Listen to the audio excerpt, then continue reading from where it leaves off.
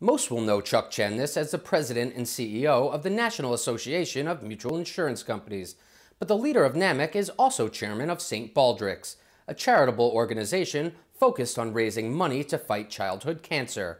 Our cameras caught up with Chuck for this update on St. Baldrick's. St. Baldrick's is a volunteer-driven fundraising foundation that seeks to cure children's cancer and to give survivors long and healthy lives. And of course, the great thing about St. Baldrick's is it has a very close connection to our industry. It was founded by 3 reinsurance executives back in 1999, basically on a bet at their St. Patrick's Day party.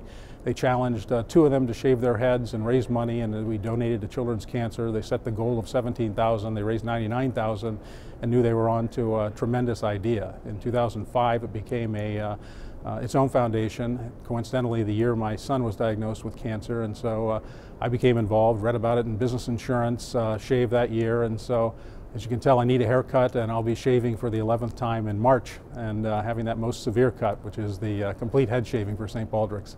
We keep looking at this model, which we've diversified beyond simply head shaving. Now you can do what you want. I mean, it's about the money and it's about the cause and funding research. But still, head shaving is the signature event, and we raised $39 million, just under $39 million in the fiscal year just concluded. So it was an excellent year for the foundation and for the children's cancer community. We're a consortium. We fund hospitals, mostly members of the Children's Oncology group. We fund independent research. It's all peer-reviewed. We have a scientific advisory council made up of pediatric cancer researchers, and they do strict peer review of all grant applications, and so on that basis the grants are made.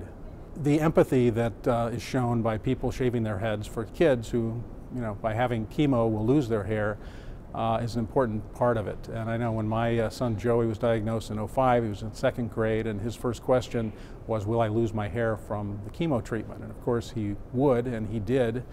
And so being able to shave your head, show that being bald is okay, being bald is valuable in the case of funding research, is an important part of St. Baldrick's and a unique aspect of the association.